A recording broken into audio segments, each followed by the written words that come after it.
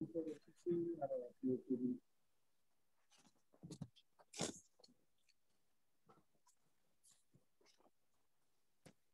very good evening to all of you. With immense pleasure and pride, I welcome all of you to the 7th Suresh Tendulkar Memorial Lecture. This memorial lecture is a brainchild of Dr. Professor Chandiramani. She has been putting in a lot of effort for conducting these series of lectures. And this year, with a lot of pride, I welcome you all to listen to Professor Basu. We at SSC, although SSC is a bright, it is young, it was established in 2008. It is a young, vigorous and growing institution with a perceptible record of success. This niche institute seeks to develop intellectual discipline, critical thinking, and an analytical bent of mind that can apply taught concepts to practice and solve real-world problems. We at SSC have built an educational environment committed to excellence and academic freedom, such that our graduates can excel not only in their chosen career paths, but all walks of life. This year, we will be welcoming our 14th batch for BSc and 11th batch for MSc Economics. We at SSC follow the RPI model, which focuses on academics, research, placement of students not only in companies, but in the society, internationalization and enhanced engagement. Led by Professor Chandiramani, who has more than 35 years of experience in teaching, research, and institutional building, we are adapting to the changing academic environment. As per the words of our director, ma'am, Symbiosis School of Economics is a place where knowledge, intellect, and diversity come together to stimulate young minds, creating a class of promising economists and social change makers for a better tomorrow. With this quote, I would like to welcome our director, ma'am, Professor Chandiramani, to please introduce the lecture and start it officially. Ma'am, please. Thank you, Niharika. On behalf of the faculty, students, and staff of Symbiosis School of Economics, I take this opportunity to welcome Professor Kaushik Basu to deliver the 7th Professor Suresh Tendulkar Memorial Lecture on the theme and the topic, the Indian drama, 30 years of economic reforms and what lies ahead. I also take this opportunity to welcome Mrs. Sunitra Tendulkar, who's been here with us and has given us the consent to institute this memorial lecture. Let me, at this point, introduce our Professor Tendulkar, in whose honor this lecture has been instituted. Born on February 15th, 1939, in Kolhapur district of Maharashtra, he completed his school from Pune and his college from Pune, completed his master's in economics and statistics from Delhi School of Economics, and then completed his PhD from Harvard University on his thesis on some experiments in multi-sectoral planning model for India with Professor Hauthakar and Shenery as his supervisors. Over the course of time, he has taught at the Delhi Center of the Indian Statistical Institute between 68 and 78. He's been the professor at the Department of Economics, Delhi School of Economics between 1978 and 2004, managing editor of the Journal of Indian Economic Review during 1981 to 86, head department of DSE, and then he went on to becoming the director of DSE between 1995 and 1998. Further, he was member of the expert group on estimation of proportion and number of poor in 1993, a member of the 5th Pay Commission, 1994 to 97, the Disinvestment Commission, 1996 to 1999, and it goes on In fact, one of his key posts that he did hold was that as member of the Prime Minister's Economic Advisory Council, 2004 to 2008, and chairman of the Prime Minister's Economic Advisory Council, 2008-9. He was also chairman of the expert group to review the methodology for estimation of poverty. Professor Tendulkar will always remain one of India's most outstanding academicians and public servants. In all his assignments in the diverse councils, commissions, and committees, he has put in tremendous amount of time and effort, and above all, brought to all of them an enormous amount of personal integrity. This was really the formal introduction of Professor Tendulkar. But from here, I first heard him at the BMCC College when he spoke about liberalization in the early 90s. And I think we found his speech, his thoughts so clear and so fascinating. And I knew that he was a Punekar at that point of time. So that was the first time I met him. When I joined Symbiosis School of Economics, and we were going to launch our master's program, I knew that I would want him to be the mentor to us. So I thought, let my program start and I will reach out to Professor Tendulkar. But by the time our program did commence in July of 2011, Professor Tendulkar was no more. And it was only in 2015 when I went across to Mumbai to meet Mrs. Tendulkar and their daughter, Sai, that I got the permission from them to institute this lecture. Though we have not had that kind of an opportunity to meet Professor Tendulkar, but in his very presence, we are blessed because each year when I invite somebody to deliver the lecture, I find it, people are absolutely, they find it difficult to refuse. The first such speaker was Subir Kokan, who was a student. The second was Mahindra Dev, who was also his student. And the list that is so long that, and today we have Professor Kaushik Basu.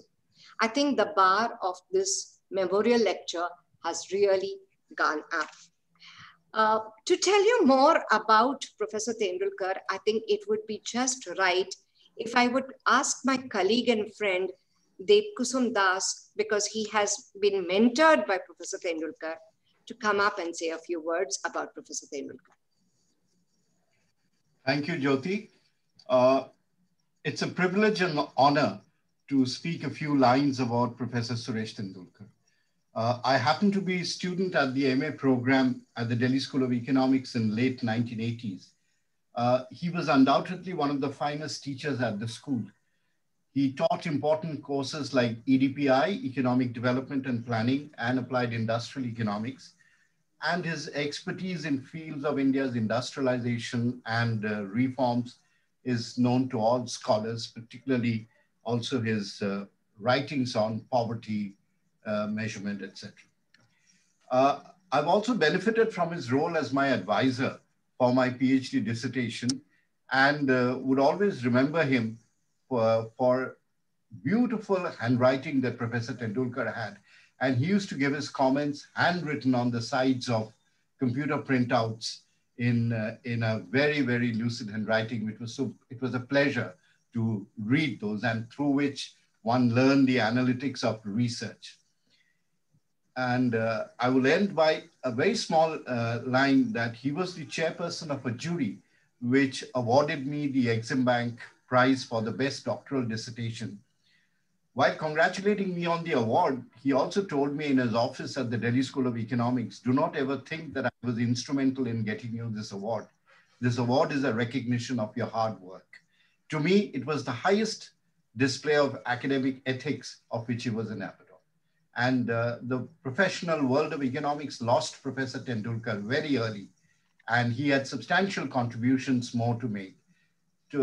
Today, in Professor Kaushik Basu picked up a topic which was very close to Professor Tendulkar's heart because he wrote a lot on economic reforms, industrialization in India.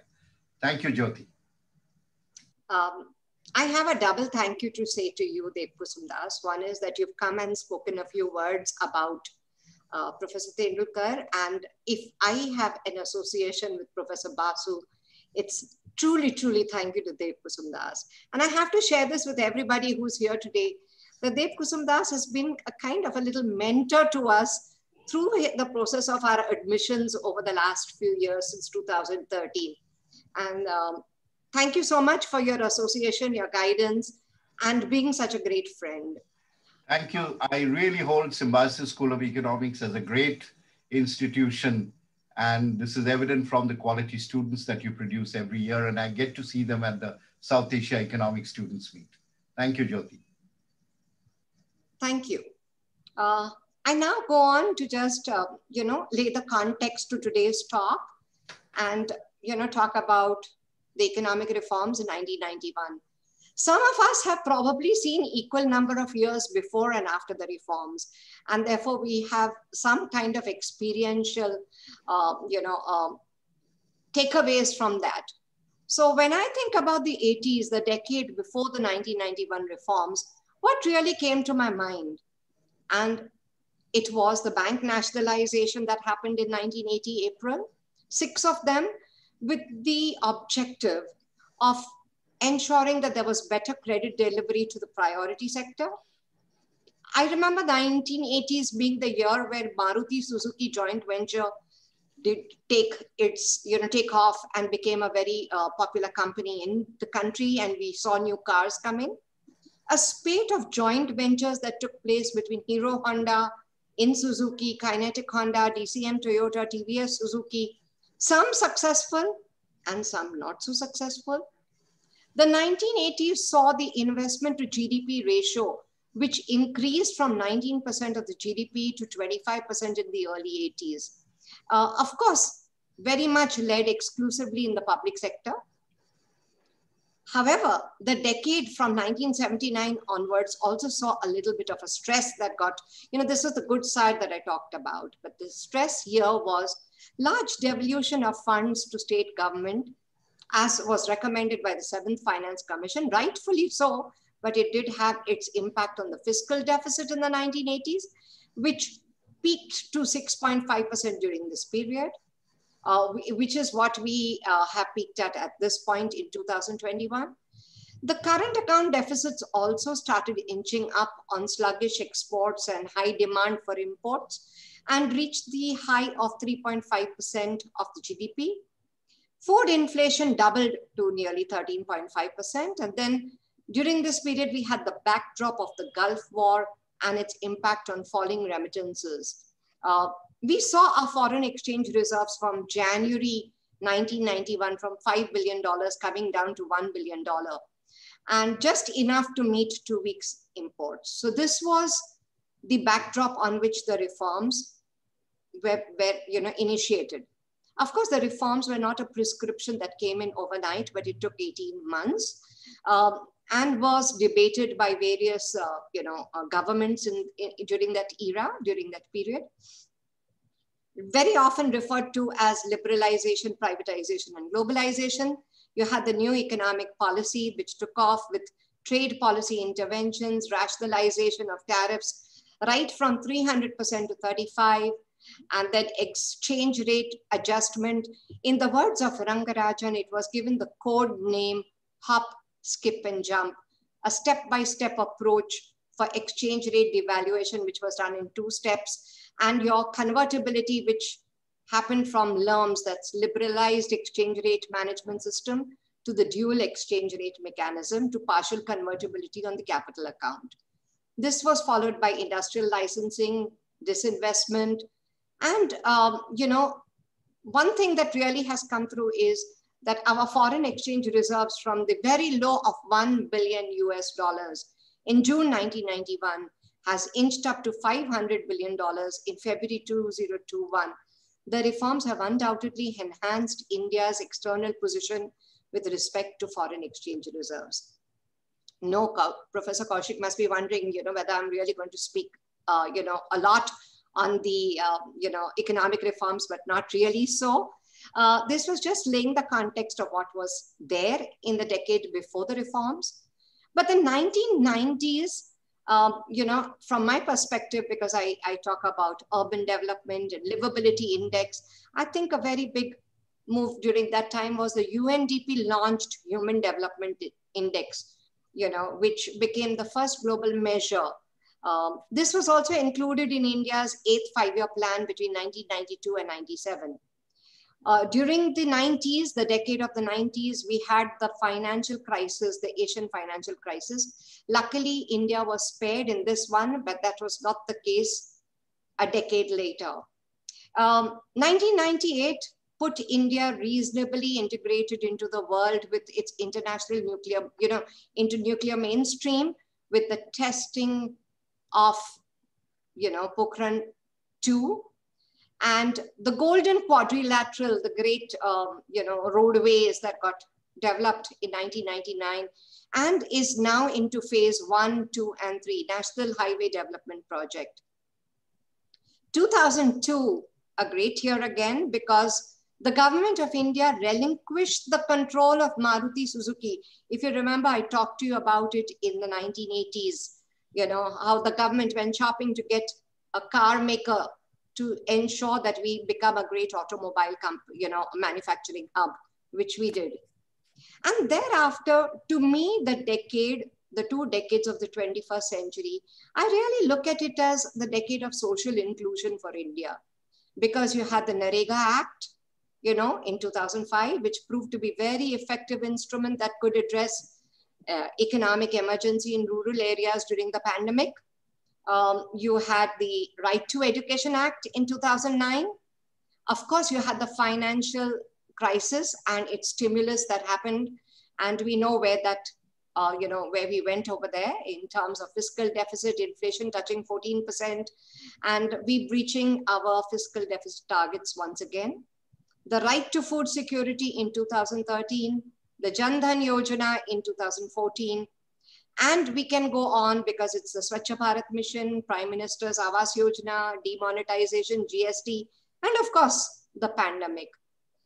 30 years has been a great time. And in the words of Rangarajan, he says, we have another opportunity for the next 30 years to convert another set of reforms to take India into the future. India is going to turn 75 in 2022. The government in its economic survey has put forward the basic necessities index in the 10th chapter, wherein it talks about the progress on housing, water, sanitation, electricity, and clean cooking fuel, which are sine qua non to live a decent life. The bare necessities index, 26 indicators, 5 dimensions, have been measured between 2012 and 18, and of course shows that there is work in progress. Moving forward, we know that growth is going to be a very important mantra for us to achieve the SDGs and the bare necessities that we are looking forward to. I do believe India is poised in 2021 for yet another opportunity, and I hope we are going to be able to see the GDP from 2000, approximately 2000, you know, where we are in the low middle income economy, jump up to upper middle income economy. I'm sure that's going to happen someday, but we hope that's going to be done at a fast pace. Setting this context, over to you, Professor Basu, for your lecture on the Indian drama, 30 years of economic reforms, and what lies ahead. Sorry for interrupting, sir. But thank you so much, Jyoti ma'am, for laying the background. I know sir needs no introduction at all, and everyone knows Professor Basu, but I would like to just come in over here for a small introduction about sir, which he definitely doesn't need. Dr. Basu is the Professor of Economics and Karl Marx Professor of International Studies at Cornell University. He's currently the president of International Economic Association. He has been senior vice president and chief economist of the World Bank. And prior to that, chief economic advisor to the Indian government from 2009 to 12. Sir has received his doctorate and master's from the London School of Economics, and he's done his bachelor's from St. Stephen's College, Delhi. Sir has received honorary doctorates from several institutes throughout India and the world. Dr. Basu has published widely in the areas of development economics, industrial organization, game theory, and welfare economics. His two most recent books are An Economist in the Real World, The Art of Policy Making in India, and The Republic of Beliefs, A New Approach to Law and Economics. Dr. Basu has contributed to popular articles to magazines, newspapers, and so on in various reputed newspapers. In May 2008, he was awarded with the highest civilian award in India, that is Padma Bhushan, by President of India. Dr. Basu has held visiting positions at the Institute for Advanced Studies, Princeton, and the London School of Economics, Harvard University, Princeton University, and MIT. He was professor of economics at Delhi School of Economics, where in '92 he founded the Center for Development Economics and was its first executive director. He's also one of the founding members of Madras School of Economics. I personally have heard Sir in a couple of conferences at Indian Society for Labor Economics, and I am quite keen to hear him again. With this, I invite you, sir, to please give the talk of the evening. Welcome, sir. Thank you. Thank you very much. Thank you, Niharika, for that generous introduction. Thank you very much, Jyoti Chandiramani, your director, for laying out the ground and also for the invitation to give this talk. Wonderful to see Deb Kushum here and Mrs. Tendulkar. After several years we are meeting. It's a pleasure to see you again. I have to say, listening to your earlier, before we started formally, descriptions of what's happening in Symbiosis, it just gives me a rush of hope, because it is this sector of knowledge creation, which is going to dominate the world. And to hear the excitement of the kind of activity taking place gives me hope for India. Thank you. Thank you for the invitation. And let me just also mention that the name of this lecture, as Jyoti rightly mentioned, the Suresh Tendulkar Memorial Lecture, makes it very, very special for me. It's an absolute honor to give the 7th Suresh Tendulkar Memorial Lecture. You know, in the field of measuring poverty, inequality, doing it statistically, scientifically, India is an absolute global pioneer. And this you don't have to take from me. Angus Deaton has written about it. The early statistical techniques that were being used, India was the forerunner in the world. It began, of course, goes back to the 1940s, even 1930s, Mahalanobis, and the National Sample Survey starting out. But I think the second biggest rush of activity in this is what was being done by Suresh Tendulkar. Suresh was again a foremost player in the world. His work was based on India, but the methodology is something that was meant for the world. And Suresh at the Delhi School of Economics at that time was really just very, very important. Along with Sundaram, my colleague, when I had joined Delhi School, India was in the forefront, Delhi School was in the forefront of this research because of Suresh Tendulkar. He was on the Prime Minister's Economic Advisory Council, and I missed him very narrowly. When I joined the Indian government in 2009, Tendulkar had just given up the position. And then, of course, we do know the very, very unfortunate news of his passing in 2011. But it is a life to be celebrated. And it is in that spirit that I'm going to talk today. My aim here is to review the Indian economy over the last 30 years, 1991 to 2021. And if you look at it carefully, it deserves every bit the adjective drama. I mean, the change that has taken place in India is nothing short of dramatic. I mean, the Asian drama, of course, I'm playing on the title, which was Gunnar Myrdal talking about the rise of Asia. But now, India is a microcosm of that. And from the early 1990s, the change and the rise of India has been absolutely stunning. If you just go back to a little bit before that, I'm taking the same liberty that Jyoti took of talking a little bit also before that as a preamble to this. Early 1980s, I'm thinking of early 1980s or even 78, 79, I had just joined the Delhi School of Economics. Suresh Tendulkar was that time there at the Delhi School of Economics. And in many ways, the atmosphere was very different from what you can imagine now. It was a sort of laid-back atmosphere. We were never thought of India as a fast-growing economy.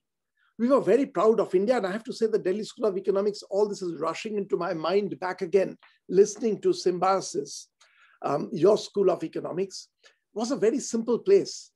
The professors coming on their bicycles, very, very prominent, world-famous professors coming on their bicycles, parking their bicycles, and coming into the classroom, sitting at the coffee house, but bustling with ideas. And really at that time, the atmosphere there at the Delhi School of Economics intellectually was comparable to any place in the world.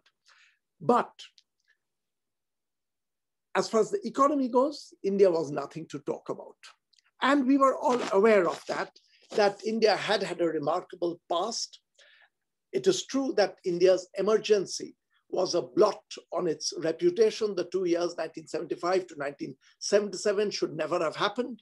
Fortunately, an election was called in 77, an election that was conducted fairly, and the emergency was defeated. That was the end of that, but just the 2-year period.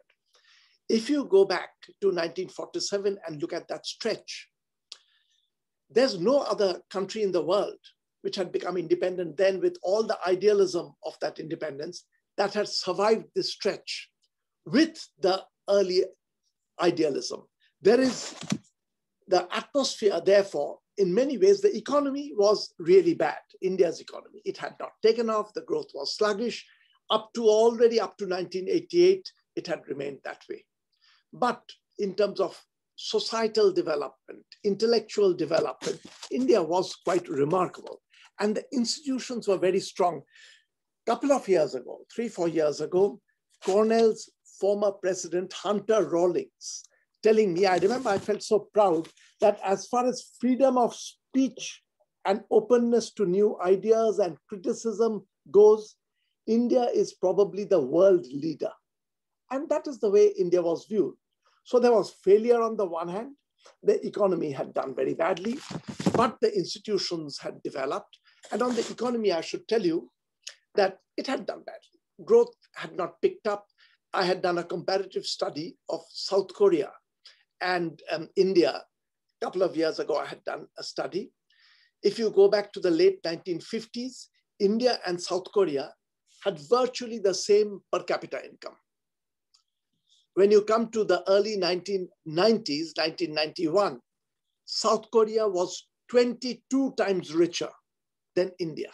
So having started at the same level, 22 times richer. But again, it's not to blame the policymakers and what they did. And like now, like in the past, people try to bring in the best ideas of the time and push it. And India began with that, the best ideas of the time. I mean, Nehru was looking around the world for the best ideas, working with Mahalanobis, a little later, Sukhumai Chakravarti, and they put those plans together.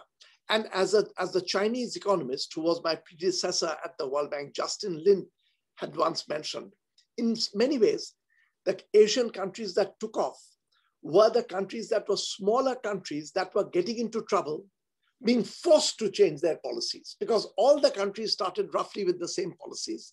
The bigger ones, the more stable ones, refused to change. The smaller ones were getting into trouble and being forced to change. So it's not to blame, but it is true. The economy was sluggish, but political institutions and generally the spirit of knowledge and culture was very, very high in India, something that we were proud of.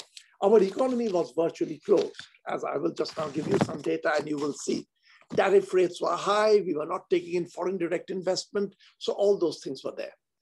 But the economy was also open to ideas.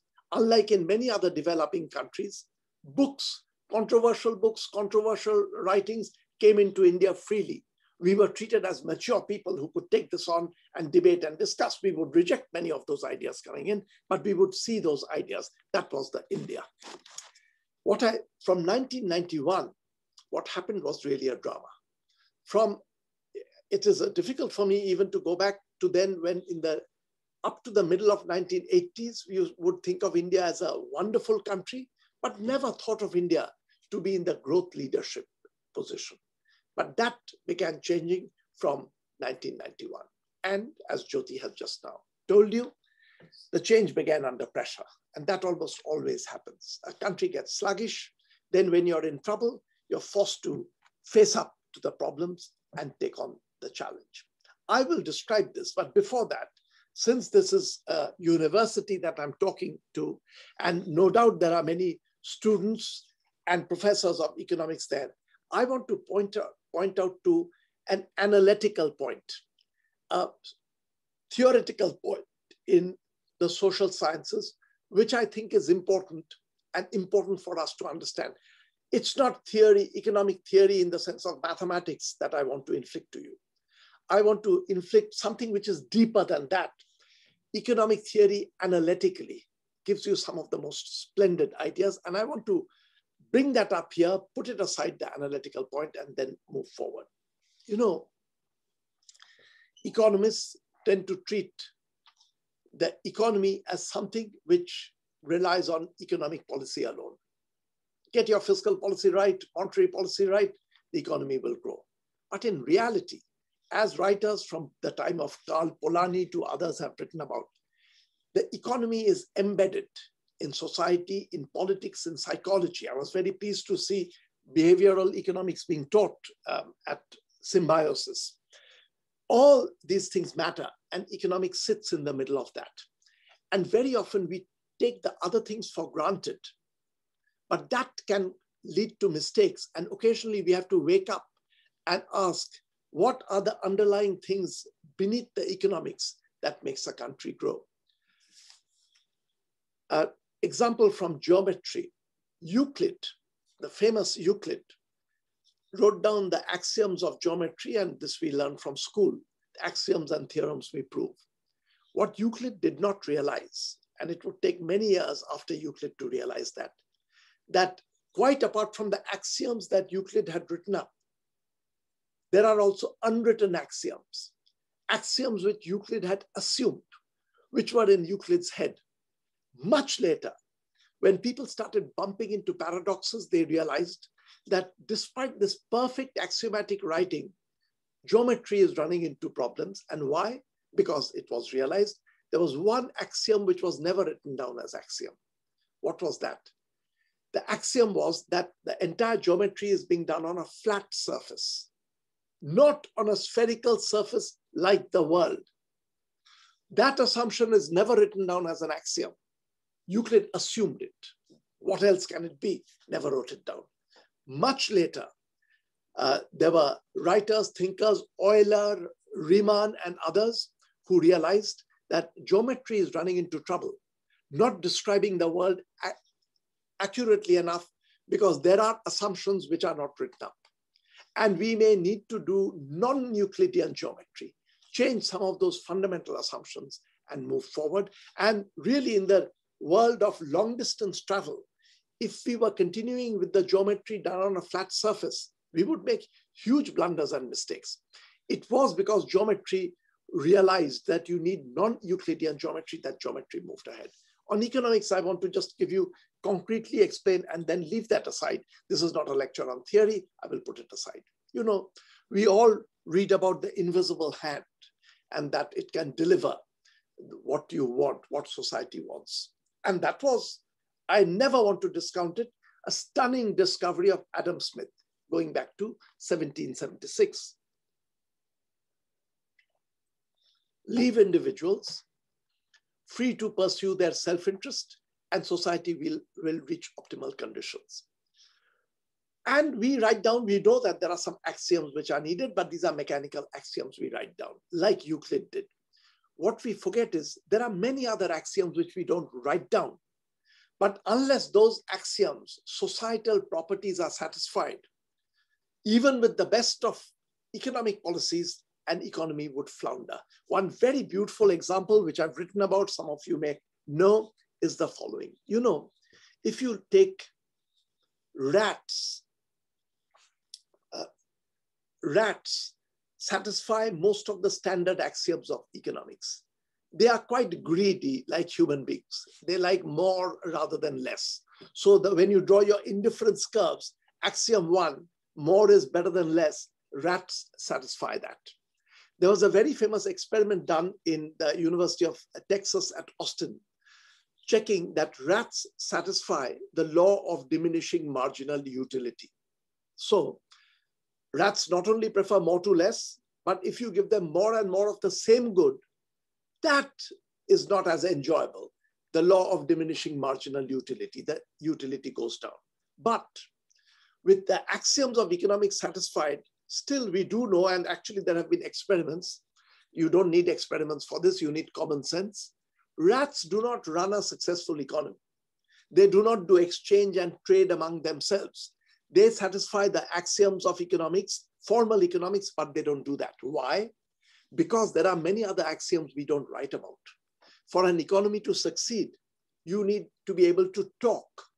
We don't start in an economics book by saying axiom number 1, people can talk. That's taken for granted. But many other things are taken for granted. That we respect each other a little bit, that we don't use physical violence, that we trust one another. These are all social axioms, which we don't write down because we take them for granted. But societies can succeed or fail depending on whether these axioms are satisfied or not.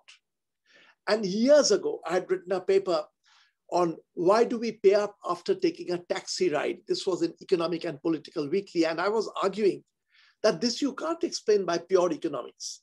We pay up after taking a taxi ride because for most of us, not everyone, it's inbuilt as a norm. Once you've taken a ride, you pay up for the ride. These norms play a very, very important role. Put that in the background and keep it, because I will intertwine economics with these larger things. Luckily, Jyoti described the 1991 crisis, so I can do that a bit briefly and move on. 1991 was the big crisis. For a big country like India, you need a big crisis to make it possible for change to happen. So even though there were lots of people who were beginning to see that India's license permit Raj, no matter what the objective in the beginning was beginning to get rusty and creaky and was hurting the economy, it was not possible to make changes. Then came 1991 and the Gulf crisis, the first Gulf War. It was basically for India around the foreign exchange crisis that, again, Jyoti did mention. At one point in early 1991, India had enough foreign exchange reserve for 13 days of normal imports. So India was on the verge of defaulting. The money that India had borrowed from various international sources, India would default. And I should point out that Latin American countries usually are much more risk-loving in the international domain. They take money, they default occasionally, tumble, get up and go. India had not done that. For India to default on an international loan would have been an embarrassing incident. So India in 1991 had no choice but to go to the IMF. India went to the IMF. India got IMF money with conditionalities. But I should tell you that when a big country gets conditionalities, it's a bit unfair the way the world is. But people get very angry that IMF is imposing conditionalities. But half of those conditionalities were Indians going to the IMF and telling the IMF to tell Indians to do something that India wanted to do. And India was then putting in the reforms in place. But it turned out to be actually quite a turning point, because we do know that India did not need the full term of IMF support. After 2 years, the economy started turning around and India was coming out of the problem. Let me just mention a few things that, again, Jyoti has mentioned, but I should mention. License permit Raj was ended. We took advantage of that, ended it. But these things are not enough. Even after you've ended license permit Raj, you do want ease of business to be improved. And I'm glad that there has been effort by this government to ease up the atmosphere of doing business in India, and India has had improvements on that score. Foreign direct investment flow into India was eased up. Tariffs were lowered, and this I keep quoting because this sentence is stuck in my head. Manmohan Singh, as finance minister, saying that we now have to bring down India's tariff ceiling to 200%. Bringing down to 200% immediately tells you where had we gone. That there are countries that can take it up to 200%, but there were very few countries in the world that can bring it down to 200%. That was the first step. Tariffs were being brought down. Then it was eased up, the capital account convertibility. And here is a piece of economics that I want to point out and remind you. And there was, I used to earlier in my life, when I started in economics, my interest was in pure theory. But by 1991, I was beginning to get interested in policy economics. And one of my first engagement was a lot of argument with my friends in the economics profession, because I was in support of the government giving up capital controls, partially, and allowing Indians to take foreign exchange out of the country. And the logic of this, and that's the reason why I feel economics is such an exciting subject. Part of it is woolly, data, intuition, but a part of it is logic, hard logic, statistics that you have to use. Here is one little bit about foreign exchange reserves. When foreign exchange had come down to $1 billion, $1.3 billion, shocking state India was in. But see, one thing that was causing a problem is the Indian regulations that time, the convertibility block was, if an Indian brought foreign exchange into India, it was virtually impossible to take the foreign exchange out of India. So if you've made money in the world abroad, if you bring the money into India, foreign exchange, you can't take it out anymore. There were very, very strict rules. You can take out $200 if you're going out, nothing more, etc. Think of anyone with a little bit of common sense. If you've made a lot of foreign exchange that you may need the foreign exchange again, first thing you'll do is not bring it into India, because once you bring it in, you can't take it out. So my intuition was, if you allow Indians to take their foreign exchange out, in the beginning, there could be a little bit of panic because people will rush to take it out. But if you can give confidence to people that we will allow you to take your foreign exchange out, foreign exchange will begin to come in.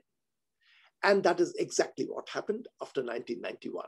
And now we have 500 billion. But even within sort of 17, 18 years, foreign exchange reserves for India, which used to be for 20 years, roughly $5 billion. It goes up to $6 billion, comes down to $2 billion, roughly $5 billion. If I was doing it with a PowerPoint, I would have done you 20 years at $5 billion. And then over the next 20 years, $300 billion. Completely changed landscape. India was a part of the global economy. And India's growth takes off for the first time stably. We've had occasional growth spikes in the past, but stably from 1993-4, India is growing at roughly 6% per annum. One crisis comes, a small crisis in 1997. I want to point that out again, because this is again a place where you need a little bit of economic logic, which is interesting. India's growth drops to 4.5% roughly. 1997, 1998, the growth is slowing down. What is causing it? It's the East Asian crisis. And the East Asian crisis, which probably starts in Thailand, is again a reminder that once you open up the economy, there will be some special risks. I am for an open economy because I feel it is true that if you keep your economy completely closed, you won't have those risks, but you'll be continuously poor on the floor. So you'll have no risk of falling any further because you'll be on the floor. If you open up the economy, you can take off, you can become a bigger, more powerful economy, but there will be risks associated with that. You have to learn to handle the risk. 1997 is an excellent example of the risk. And I'm going to briefly discuss the Thai economy. The East Asian countries were all considered very strong. Korea, one of the strongest economies in the world. Taiwan, one of the strongest economies in the world. Thailand, reasonably strong economy in the world. Singapore, one of the strongest economies of the world. That they would crash was unthinkable. It begins in Thailand and escalates all over the place. The logic of that is actually fascinating to see. Thailand's housing market was booming. The stock market was booming. And money was coming in from abroad. People were changing their dollars into Thai bahts and investing in the Thai economy. Then the housing market started crashing. When the housing market started crashing, property market started crashing, normally what would have happened in a closed economy is that that does badly. Maybe some corporates get hit, the stock market does badly. That would be the end of it. But when your economy is a reasonably open economy and foreign exchange has come in from abroad to invest in your stock market, in your housing market, when your stock market crashes and the housing market crashes, these foreign players take their money out of the stock market, take their money out of the property market. But since their money had come into Thailand from abroad for the stock market, after they convert, take the money out of the stock market, they do another thing. They take the money out of the country. So they sell Thai bahts and buy back dollars to take the dollars out of the country. In a globalized world, when the stock market crashes, the international money begins to exit the country after taking it out of the stock market. So the exchange rate crashes. So in Thailand, they got a shock when there was domestic problem, but the exchange rate began crashing. And it's an interconnected world. Then Korea, then Singapore, all these big countries were being hit. And India was not too globalized. The effect of the East Asian crisis was being felt in Russia, was being felt in Latin America.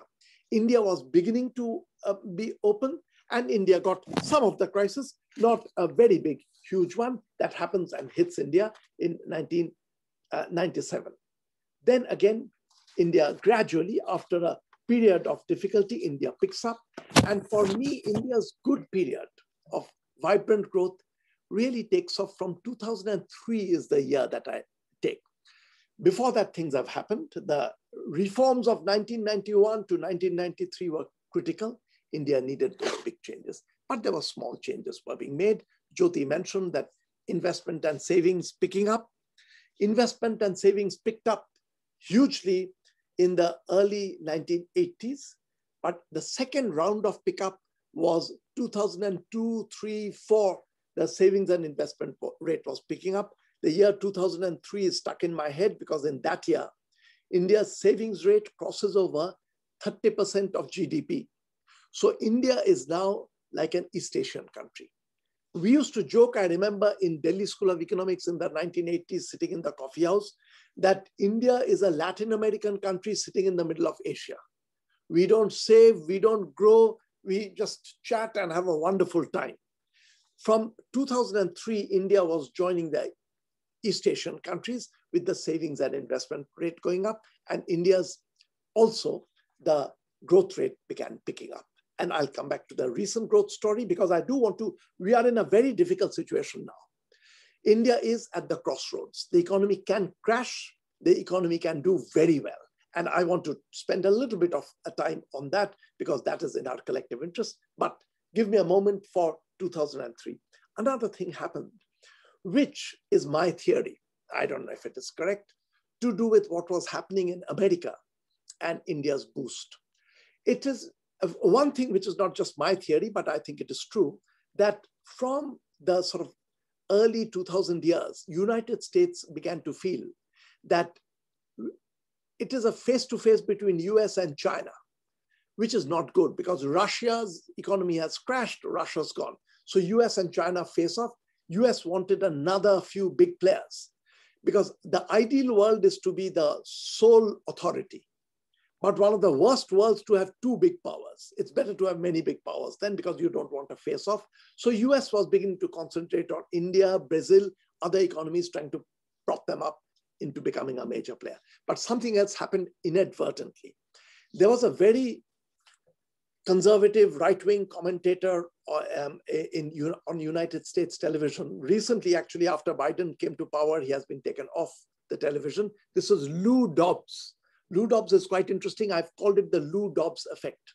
I remember in the early 2000s, Lou Dobbs would come on television in the evening, every evening, and berate American entrepreneurs, saying that you people are unpatriotic. For the sake of greater profit, you are outsourcing work to faraway countries like India. So you're outsourcing work and Americans are losing jobs over here. He would say every evening on television. I believe this had a very strange effect. You know, on American television in the evening, if you want to advertise anything, it's phenomenally expensive. So to get a slot to advertise that, look, India can provide you outsourcing work for a very low cost, Indian small companies would not be able to advertise on American television in the evening. Lou Dobbs attacking India, Philippines, and other countries repeatedly on television in the evening had the opposite effect. Some American entrepreneurs who didn't know that you can make some extra profit by outsourcing work discovered that you can make that extra profit by outsourcing work. I believe that small Indian companies mushrooming that took place from 2002, 3, 4, 5 was effectively the Lou Dobbs effect. That every evening the advertisement being given had exactly the opposite of what Lou Dobbs wanted. It was an advertisement that this is possible. I should put in a footnote over here. I personally don't think it's good for America to stop outsourcing for America's own self-interest. If you stop outsourcing, the American economy will do worse. But today I'm not talking about the American economy. I have solutions for America as well. What America should do, America should continue to outsource and have other policies to shore up its own economy so that it remains globally competitive. Fortunately, we've got a very sensible, sensitive professional administration in the United States now. So I'm hopeful for America, and that is not my talk. So let me move back to India. Then comes 2008. India's growth really takes off 2003, but 2005 to 2008 were the magical years. The 3 years of growth then was, those 3 years was 9.3, 9.2, 10.2. So India grows at well over 9% for 3 consecutive years. So it's not just a 1 year spike or a one quarter spike, 3 years of over 9% growth. And the language is changing internationally. You could see people, I remember this beautiful article by Martin Wolf saying, move aside the powers of Europe and North America. Here comes the big players from Asia. And he's talking about the rise of Asia that begins to take place. From 2009, I am in India. I mean, I've joined the policy world. I've been called in and I've joined with a lot of enthusiasm, because I have to say that one thing which made me feel very good is I remember my first meeting with Prime Minister Manmohan Singh, that time when I was asked, before I said yes, I actually clarified to him that I've never been a member of any political party for no other reason, but I can't take the discipline of a party. I want to just think freely, pursue my ideas and put them forward, but I would love to do it. I would love to help. And we had this conversation. I was given that space, and with that I came in. I did create some controversies by occasionally criticizing the own government and the policies that the government was following, but I feel that was useful to bring in ideas in that space. Let me again, since this is an economics audience I'm largely talking to, I don't want to talk too much about that period, the period that I was there. It was still very close to my heart, and I'm continuing to write about this. But the power of ideas, very simple idea one, which many ideas I brought to the table, which I did not succeed to push it through. But that is what a big government, big country, some people get angry that you bring big ideas and the government does not take it. Well, in a big country like India, there are thousands of ideas floating. And no matter who you are, you can't fret that my good idea is not being taken. There are ideas are floating, you have to try to pursue. But one idea that was taken for the students of economics, microeconomics, it's straight out of microeconomics textbook. So let me give you that. This is in 2009. I had joined government in 2009, December. Tail end of that, or if I'm getting that wrong, it is early 2010. The Prime Minister calls a meeting of 7, 8 of us. Inflation that time, as you know, was raging. And the food inflation was very high. Food inflation was hitting a 20% mark at that time. And Dr. Manmohan Singh called a meeting of 7, 8 of us. And I was very nervous because I had throughout been a professor, never in these kinds of settings, that we had to discuss what to do to bring down food inflation. The point that I was making with the Prime Minister there was, once inflation gets sparked off, to bring inflation down, contrary to what most people believe. You can't do that in a week. You can't do that in a month. If you suddenly try to bring inflation down, you'll crash the economy. To bring inflation down has to be very careful fiscal monetary policies, and you'll take 5-6 months for the inflation to come down. So overall inflation will take time, but food inflation was disproportionate, and we did want to bring the food prices down. And I had discovered that one thing that was being done by the Indian government was offloading food grains. We had begun to do, you know, India collects food grain through the FCI and the Food Corporation of India. Then we offload the food grain when inflation is high. The way the food grain offloading is done, used to be done that time in India, is you take 1,000 metric tons and have an auction. Some private player gets 1,000 metric tons. Then you take another 1,000 metric tons, auction. Someone else picks it up.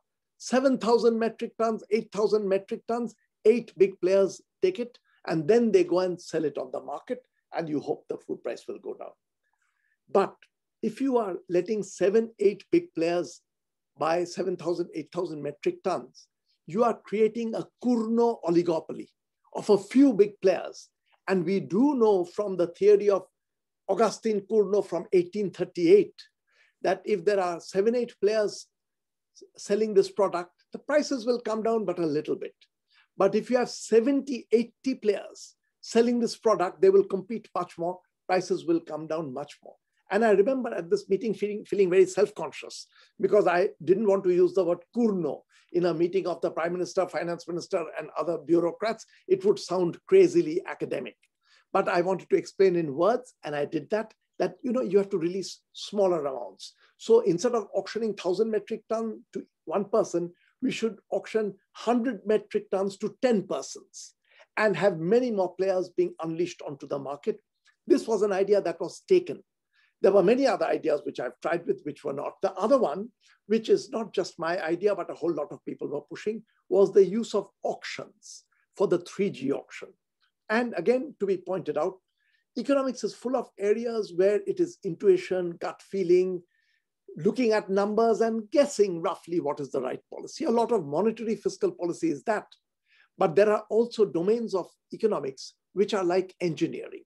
Auction theory is developed like engineering field. And if you design your auction right, you can do phenomenally well. And the 3G auction was a phenomenal success. I'm running a bit behind time, so I better speed up. Now, things were going well, but of course the global crisis comes, it slows down. There were the corruption scandals which were beginning to break. India's growth was slowing down a little bit, but nevertheless, ups and downs, India remained a global growth story up to 2016. All over the world, people were talking about India being among the 3-4 fastest growing economies of the world. After 2016, India has had bad times in terms of pure economics. And it is very important. We are so sensitive that we immediately apportion blames. And even before we apportion blames, we turn to look away from the data. We must not look away from the data. The data does show that the economy is doing very well, very badly. I think India's fundamentals are very strong. So there is absolutely no reason to believe that we will continue to flounder. We can get out of it. But for that, you have to look at the numbers in the face so that you understand what's happening. That the economy started doing in 2016, badly after 2016, actually did catch me as a bit of a surprise because I do have disagreements with some of the ideology of the government. I want India to be secular, inclusive, everyone part of it. But I had thought that the economy is going to do very, very well in India. So it caught me by surprise when the economy begins to do badly, because when I look at the policies that have been undertaken in India in the last 5 years, there are good and bad policies. There were some very good policies like the insolvency and bankruptcy code that was brought in, I think was very, very valuable. Cutting the ease of doing business, making it easier to do business, I think were the right steps taken. GST, very badly implemented. We can't get away from the fact that it was badly implemented, but it is a powerful idea. It can do a lot of long run good, and that was done. but there were also policy mistakes. I think demonetization was a big policy mistake. A country like India should not have done that. And as there are government reports that talk about the kinds of countries that have done similar demonetization, we don't want to be in the list of those countries like Venezuela, North Korea, which have done this kind of demonetization. That was a policy mistake. The other policy mistake was the way the lockdown was done was a policy mistake, because the migrants, we gave no thought to the migrants. So the migrants spread all over. So the lockdown, in some sense, was one of the strongest lockdowns in the world. But in another sense, it was one of the weakest lockdowns in the world, because some 23 to 40 million people we now know were for 2 weeks scattered all over India, which they normally would not be. So it's the most unlocked down lockdown that is taking place. And so that strangled the economy and actually did not do well with the virus. So there were policy mistakes, but there were good policies as well. But why is the economy doing so badly? And here is the data on the Indian economy. 2016, 2017, up to that time, India is doing very well. Growth that year was 8.2%. Next year, growth was down from 8.2% to 7.2%. Next year, that is 2018-19, growth was down from 7.2 to 6.1. The next year, 2019-20, before the pandemic, growth is down to 4.2%. And this year, the pandemic year, well, we don't know. Anywhere, let's say from -8% to -11% will be the growth, whatever it is. 4 consecutive years of each year's growth being less than the previous year's growth has never happened before in independent India. And so the bulk of this is before the COVID hits that we've already begun slowing down. What is causing this? I'll look at this briefly, and I'll just take about another 10 minutes, 6-7 minutes actually. I don't want to get Jyoti worried, and then I will stop.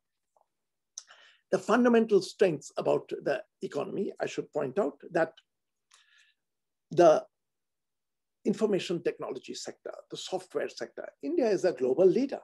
I mean, India's services sector growth from about 1992-3 for about 12, 13 years, India's services sector growth was absolutely #1, the fastest growing in the world. And this is mainly in this important sector of information technology, the early corporations, Infosys, Wipro, the Tatas coming in a big way, gave a big boost to India, and India gets the pride of place over there. Pharmaceutical industry, the generic production, India is a major player.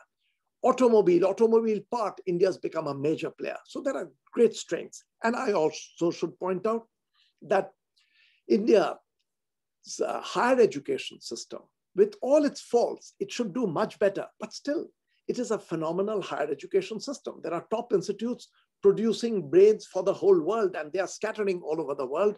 Indians are coming out of India.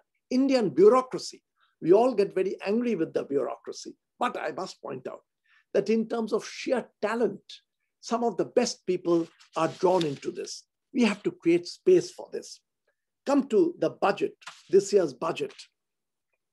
I feel actually it was a pretty good budget. And actually, the budget is a step that can take us in a better direction. But so the conditions are being made right. The budget is beginning to give us signals of going in the right direction. But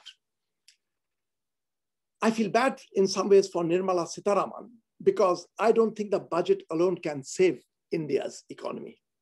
India's economy depends as much on economic policy as on the political situation. Contrary to what many economists say, and as I said earlier, an economy does not rely on economics alone. It depends on social norms, on political culture, on institutions. And these are deteriorating in India, and that need not happen no matter which government, what ideology is in power. Bring in the best brains into India, and in terms of the economy, we can provide the conditions that are needed. The message of polarization and hatred being spread across India is making our minorities feel alienated. And once this happens, trust begins to break down. And when trust breaks down, investment suffers. And the investment and savings rate in India which had gone up to East Asian levels from 2009-10, actually, it had begun coming down even when I was in government. It came down a little, but it's been a steady downward journey. Investment begins to come down, and when investment comes down, growth suffers. There is evidence from around the world that the connection between societal trust and growth is strong. And I feel this is what we have to pay attention to not allow this to break down. The record deterioration of the Indian economy since 2016 is not inevitable. Our fundamentals, as I just said, are very, very strong. I'm not a political person. As I said, I've never been a part of any political party. As a researcher, I like to pursue the pursuit of ideas and truth is what should be important. Whether or not it violates the party line, whichever party you're in, you should speak out. I also like to believe that Suresh Tendulkar shared my views on this, that as a professional, you want to bring the best ideas to the table. And I'm urging our leaders that that should be the spirit. I want India to flourish and do well, but I don't mean this. As an Indian, I want that to happen, but I don't mean flourishing and doing well solely in terms of wealth and money. We want to build a society where people are happy and well-being is equitably spread across society. I want India to be a global leader, not just to accumulate money and power. I want India to be a global leader so that we can instill a moral compass in the world, in the whole world. By morals, I don't mean narrow-minded morality that we learn. I mean a sense of integrity and honesty, having compassion and empathy for anyone, irrespective of the person's religion, caste, race, even sexual orientation. None of those things should matter. We should try to create a world that is sustainable, where we are not limited by the narrow boundaries of the nation, but reach out to anybody in need. I know all this sounds idealistic, and I know this cannot happen overnight, but this is what we must aspire to. In fact, if the world continues, the whole world, if it continues the way it is going now, exploiting our environment, working only with narrow self-interest, it is likely that the world will not survive. Our current behavior globally is not sustainable. What I'm aspiring to, what I feel we should all aspire to, is not just a dream, but a survival strategy. India is a part of this. And India began with very, very bold thoughts. We were global leaders. As I said, there was a lot of respect. And today, even if we begin to take right economic policies, as I think the budget has done, we need to shore up these political elements, surrounding elements, to get India back again, growing rapidly, which India can do. With those words, let me stop. If there are questions, I'll be happy to take. Thank you very much. Thank you so very much, sir, for your enlightening and charging lecture. We've revised the whole of Indian economy starting before 80s till now, and we've got a very thorough concept now.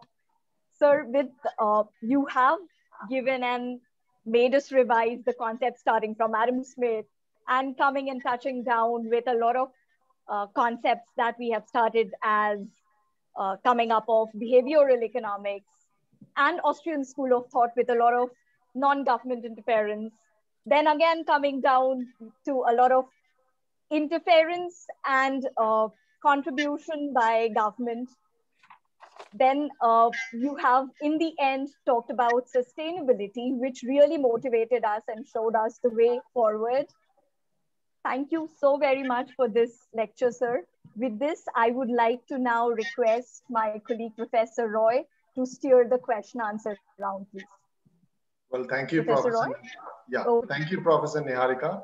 Well, sir, it was indeed a very insightful and very, very interesting lecture. I personally loved it. So we'll begin the question and answer session. Although there are lots of questions, but we have half an hour for that. So we'll start with one of our students. The rule is very simple. You can just briefly, in 3 to 5 words, you can just introduce yourself and then ask the question. So we'll start with our student, Mayuk Sen. Mayuk, could you please unmute yourself? Yes, sir. A very good evening, sir. I am Mayuk Sen. I'm currently pursuing my master's at Basu School of Economics. I'll be graduating in June. Now, sir, whenever we talk about economic reform, and as you have rightly pointed out,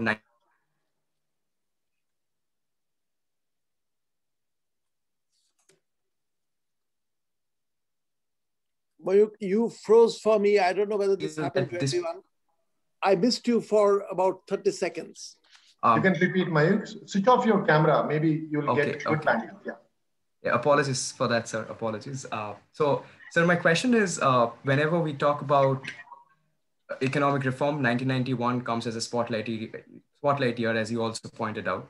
Now it is 2021, and there is advent of deliberation revolving around privatization of the public sector undertakings. So, sir, will this policy be considered as a major determinant for economic reform, future economic reform in Indian perspective? Mayuk,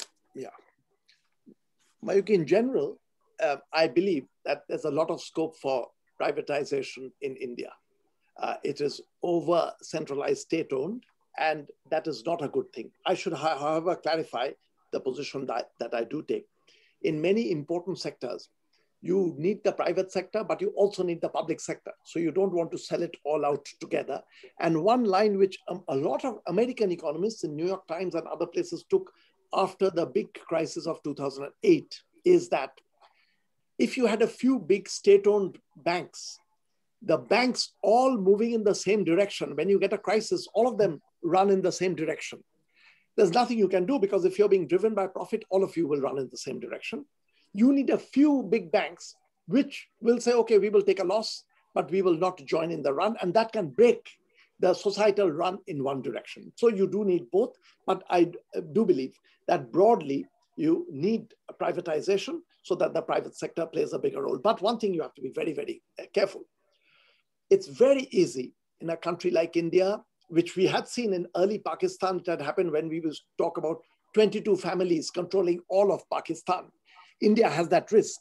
So when you're privatizing, you have to make sure that you want a country with lots of small private players.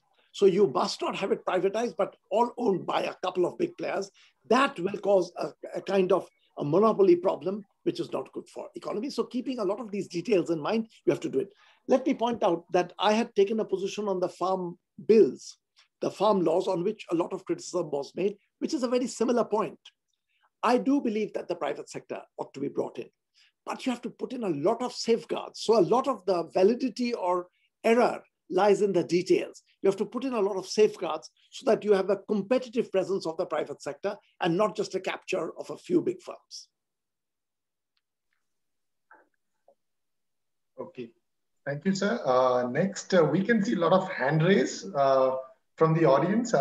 What we can do is next question we'll take from Professor Narendra Pani. If you can. Very good. Professor Narendra Pani, are you there? Thank you for that fascinating lecture on and your consistent efforts to bring the moral back into economics. My question really is that if you were in Dr. Manmohan Singh's position in 1991, would you have done anything differently with the benefit of hindsight? Very good question, Narendra. So good to see you, looking in great shape. So yeah, after many years, I'm seeing Narendra Pani. So you're putting me in a spot because I have to think very hard. There were many things I'm sure I would do differently. The broad orientation, I was completely with it. You know, though I think historically, my sympathies were much more with the left. During the 1991 reforms in the popular columns that I was writing in newspapers, I was very greatly supportive, and a lot of my friends were getting angry that you're supporting the wrong policies, but I felt that that's the right way to go. Without going sort of into the details of what was being done at that time, I can tell you broadly my line, which I feel should be done even now. I am a believer that you have to create a lot of space for the market. So the free market, the private players, but redistribution is also important. So I would like the government to be small, but a taxing government that quickly does transfers. You do have wealth tax because you don't want people to be born poor. You do want some transfers taking place at the time of birth from people who are being born very rich to people who are being born very poor, because at birth, you cannot say you're being born poor because you didn't work hard. That's just plain unfair the way life is. So I would have gone for a little bit more of those kinds of instruments of redistribution, but freeing the market, I believe. So the government should not interfere in everyday matters. It should do quick interference and then make some transfers and let it go. That is broadly the direction in which I would push. Also, which India didn't do too badly, we do know in retrospect that shoring up even more the sort of basic needs part of it, the human development, which was mentioned earlier, those indicators part of it in 1991 would have been useful. But on the whole, I was a complete outsider that time, but I felt for the first time, I'm seeing India making the right moves. And I was very pleased that that was happening. Okay. So we'll take one question from the audience. Sita Prabhu, ma'am, are you there? Can you hear me? If it is possible for you to unmute and ask your question.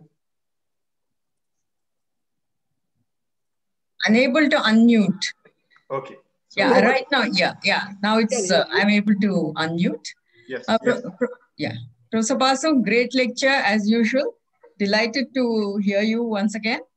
My question to you is, you've just mentioned about redistribution and about, the need for that. But I think the inequality in India, particularly in the education sector, has been very high.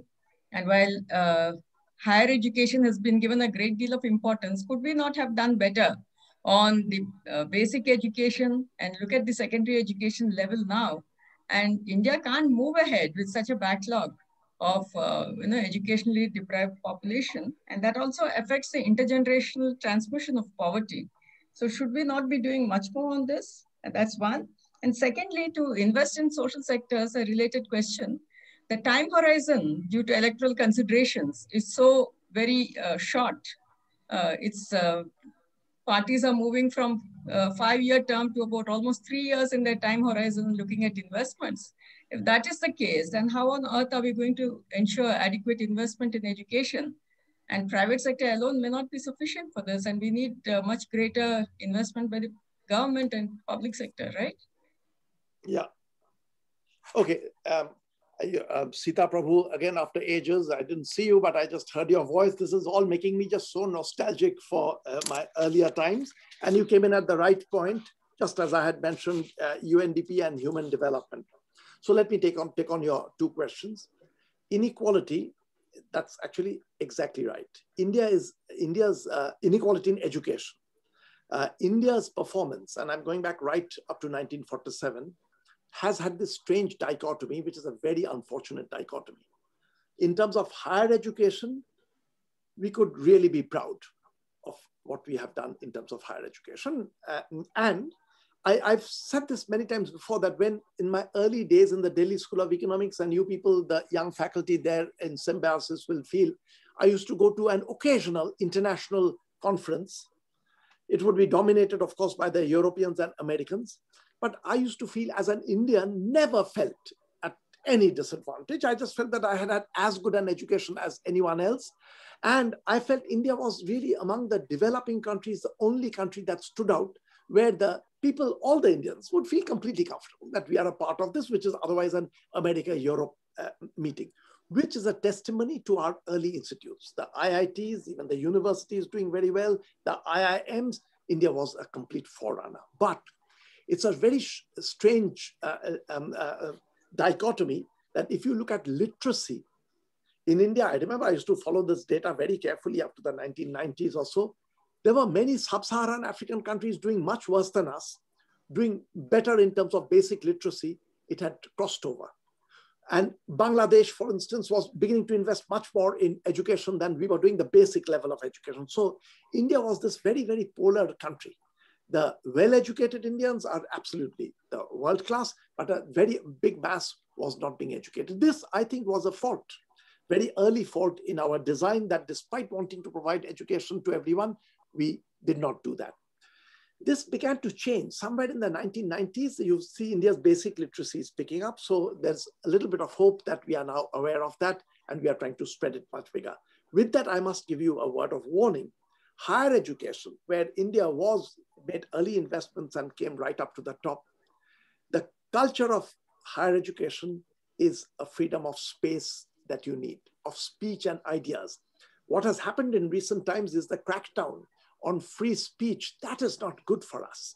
The strength of a higher educational institute is people must talk, debate, discuss. I remember from my visit to Israel, there are many things I would criticize about the Israel government and government policy. But what was wonderful to see was the vibrancy of the debate. Standing in the forum, people criticizing the government freely, and that is what is giving the country the strength. We must not lose that. If we lose that, then higher education will begin to crumble, which is our strength. So we want to bring up basic education without causing that to crumble. Sita Prabhu, the social sector and the electoral cycle. This is, of course, India's age-old story, that we wake up every 5 years and just in time begin to shore this up. It is, the electoral cycle is too clear. We do want this to become stronger. But then again, you're right, that even in the social sector, I personally believe you have to bring in the private sector, the small private players, to weave in. I used to argue about even the things like distribution of food, which we do. You do want food to be distributed to poor households, but in the distribution mechanism, you want to intertwine the private sector. Everything does not have to be done by the government. Collecting the food, bringing the food, handing it over, you can have the private sector playing a role for its own profit, woven by the government. For that, you need design. And once again, since for everything there's the good and the bad, I want to point out that one of the problems that has happened in recent times, we have faltered in terms of the design. The lockdown was a very good example. The big announcement I had welcomed when it first happened. Then within 2-3 weeks, you realize that it had not been professionally planned at all, and it was going out of control. The GST, the design was very poor. It's completely shocking why it had to be, why such a good plan was so poorly designed. And once again, when you want to bring in the private sector into the social welfare and distribution, the design is crucial, and we have to admit we have done the design very, very poorly. We have to do that professionally. Thank you. Thank you, sir, for this elaboration. I also have a question with respect to school education that I'll keep it for maybe towards the end, I'll ask. So now I would like to invite Professor Somesh Mathur from IIT Kanpur. Sir, if you can quickly unmute yourself and ask the question. Good evening, Professor Basu. I am a neighbor of your student Praveen here at IIT Kanpur. I don't have a question, but an observation, because I was also neighbor of Professor Tendulkar, who was a very simple man, but a disciplined man. At every 5 p.m. every day, he would take a walk, and it was in the circular park. And we would all together come from the other side to pose a question to him. And the question was that why does poverty persist?